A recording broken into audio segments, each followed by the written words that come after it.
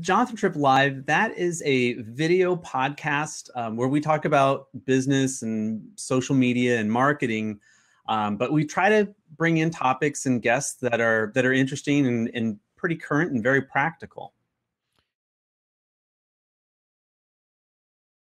Podcasting, it's because it's really an evolution that's kind of happened within the show, where it was very long, very interactive, and we would go from topic to topic. But as the show changed and grew, we ended up being able to and got a lot better response from those attending and those that listen afterwards, that they like the shorter, smaller time frame and the topic being way more specific, because they want to get better information in a shorter amount of time. And to me, that is really the essence of a podcast.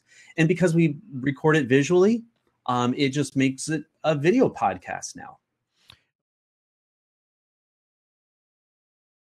Lab Nation Facebook group, that was the community, the online community that came out of when we originally started the show, late 2015. It's really now grown quite a bit, and we've added on a Google Plus community as well that's actually growing quickly as well. We chose Firetalk for the show mainly because of stability. It had the chat feature. It had the ability to bring in multiple guests on video.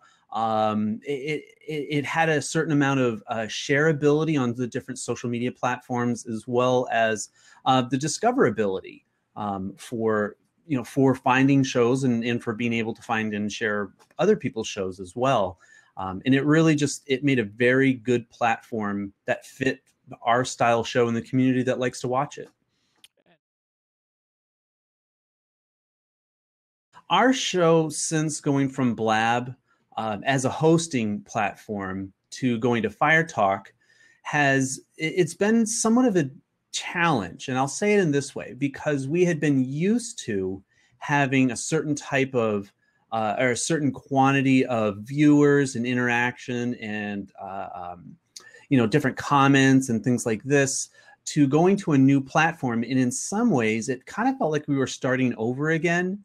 But what really happened is that those that were really pretty dedicated and avid listeners came with us over to Firetalk, and now we're really just in the process of building it back up, and it's really shown over the last several weeks. Boy, that's a really great question.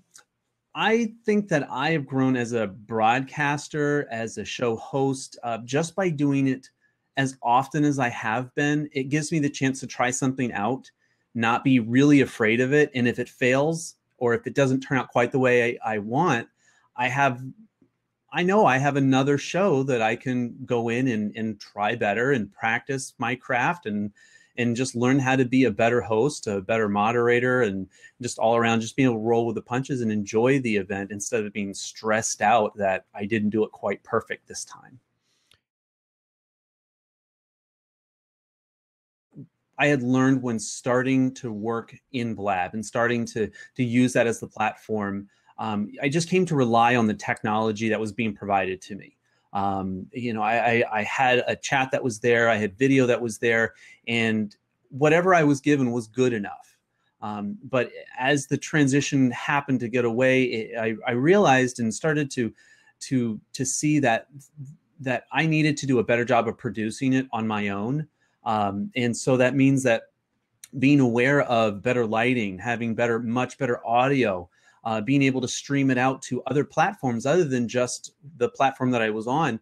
These are all part and parcel with the production side of it, that I thought, and I hope that it made the quality of the video better, so that the audience can enjoy it. It's better to watch. It's certainly better to listen to. And that's outside of the actual core content, but the actual production part. It has come a long way, but it's taken a lot of turns, and sometimes things just did not work at all. But other times it was great, and I loved it. I'm not exactly sure where Jonathan Tripp Live is going to go over, say, the next 6 to 12 months, because there's a lot of possibility.